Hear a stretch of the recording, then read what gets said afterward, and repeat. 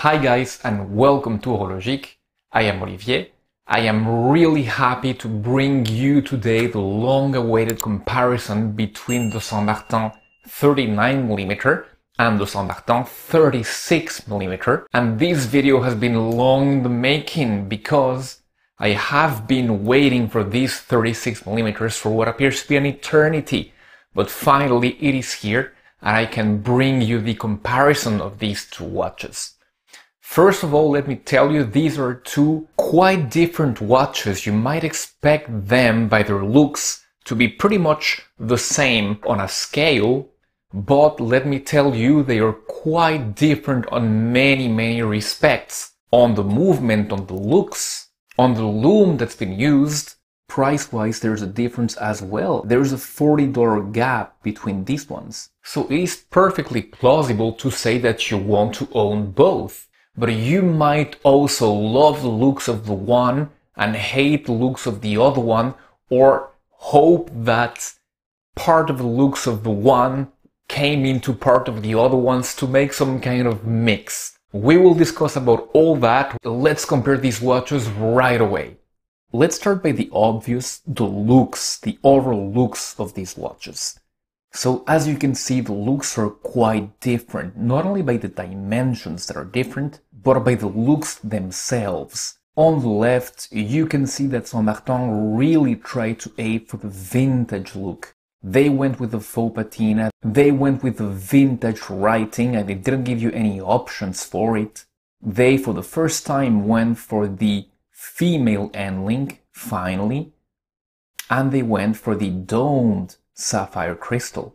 So they are going fully vintage here, and they are quite proud of that. On the 36mm side, they have gone the modern way, mostly, with the white lume. They have not done the applied indices, and that is the only way in which this watch does not go for the modern references. Well, these in the female end link, but all the rest screams modern.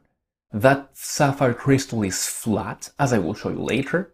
That lume is white. That Saint Martin is in modern font, even though they made 5-dial variations of this model, and you can check my video up here, where I discuss about that. Even the crown is larger. Even the bezel is larger. I measured the width on the 36 at almost 3 millimeters, when I measured on the 39 at not even 2 millimeters, so an over 1 millimeter difference on a larger watch. And this gives a much different look, a more compact, a more modern watch. Look at how that lug is so much thicker on the 37mm, and look at how it is slim on this one.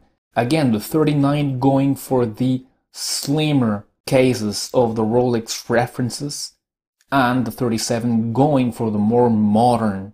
And let's stick with dimensions here. We are wrongly calling the 36 a 36. It is 37mm in diameter by 11.4mm in thickness by only 44.9mm in lug to lug, and those female end links make for a measure of 44.3 at end link to end link, 20 at the clasp, and the bracelet tapers from 20 to 16 and back up to 18.5 at the clasp. Compare those measures with the not so larger diameter of 39mm by a larger thickness of 12.9, but that thickness is in big part due to that beautifully domed sapphire crystal, a lug to lug of 47.3, an end link to end link of 47.1, the same lug width, and the bracelet tapers from the same 19mm, and it slims down to 17, so a bit larger, and the clasp is the same at 18.5.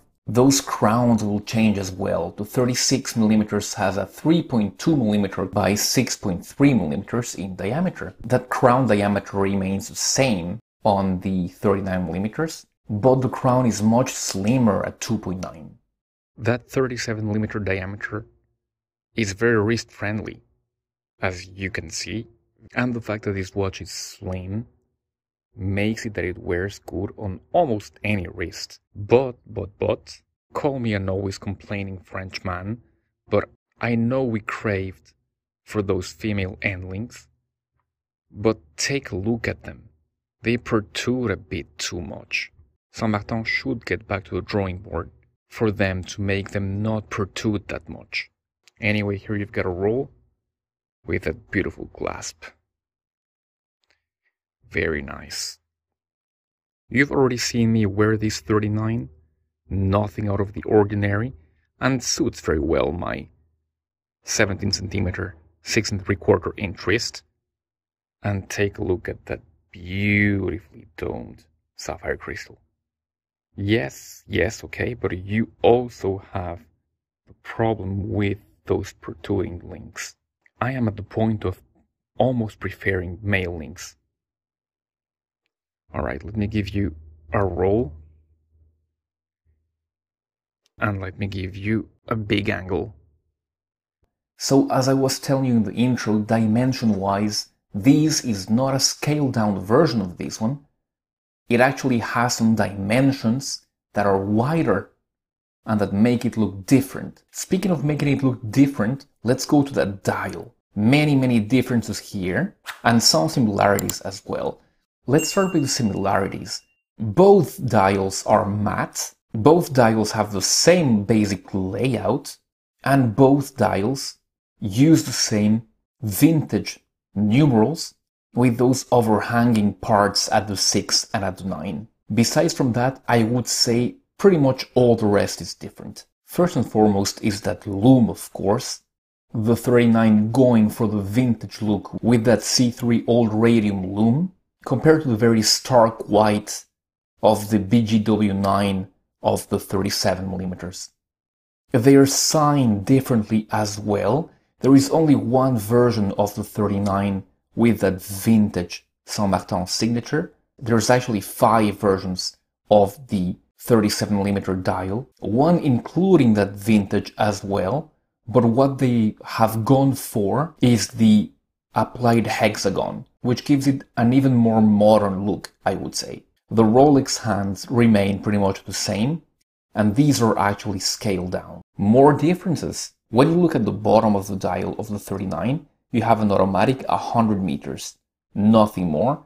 When you look at the bottom dial of the 36, you've got an automatic 100 meters equals 330 feet. And of course, we couldn't finish with the front of the watches without mentioning the sapphire crystals. I showed you on the review of the 39 the beautifully domed sapphire crystal, which was for me one of the main selling points of this one.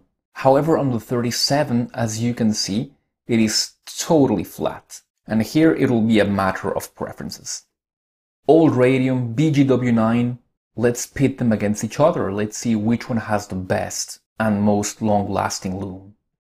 Both very nice looking, quite potent. The old radium looking a bit better though from this initial burst. Let's give them a few minutes and see how they fare.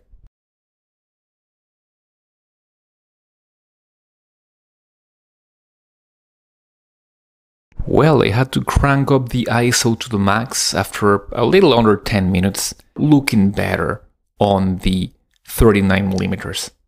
The case finishes are pretty much the same, with, as we discussed, a very polished bezel on both watches, the same concentric brushed finish on the top of the lugs, and the same polished sides of the watch. And in good R fashion, nothing at the back.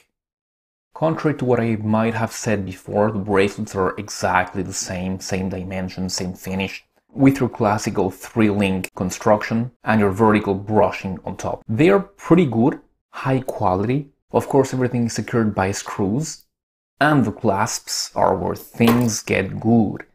I love these new Saint Martin clasps with their new logo that is winning a place in our hearts. Finally, it took time. The Saint Martin hexagons are very well done, and they protrude from the rest of the clasps. Another difference, NH35 here, PT5000 here. And as you can see, the PT5000 making HK watches proud. Almost cost measures, beautiful amplitude, minimal bit error, high beats, really good this one. I am still a bit doubtful, but that is just me. Most people seem to have good experiences with these PT5000s. The old NH35, maybe not as flashy, maybe not as high beat, but always so stable and reliable. Always in between the +8, +11 mark. Perfect, totally sufficient. So the big question, which one of these to buy? You will not be making your choice dimension-wise, but you will be picking looks-wise.